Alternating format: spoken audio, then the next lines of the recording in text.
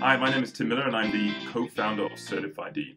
Certif-ID is a global technical skills platform where we support educational institutions to match with industry and match industry demands, and resulting in significant numbers of qualified technical experts that are industry ready.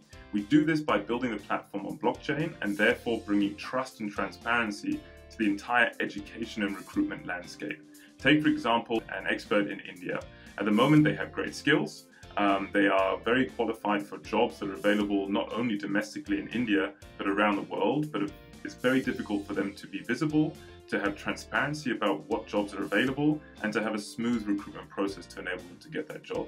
Likewise, recruiters in countries or in regions like Europe, for example, are very interested in recruiting people from developing markets, but have very little trust transparency in the qualifications and in the education system because they, one, don't know it, and because there is a lot of negative press around fake certificates and qualifications. So what we've done with Certif-ID is connect the dots.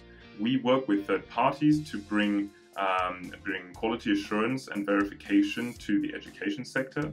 We issue digital credentials on blockchain, which can be verified and authenticated with a single touch by recruiters.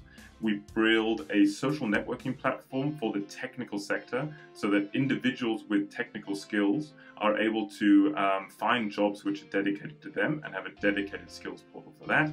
And we've built a recruitment structure which enables industry to source and find the right experts for the jobs that they need with a very detailed search function which is based on skills and competencies.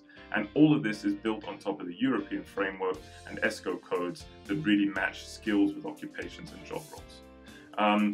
We look forward to being part of the ILO program and taking Certif-ID to the next step.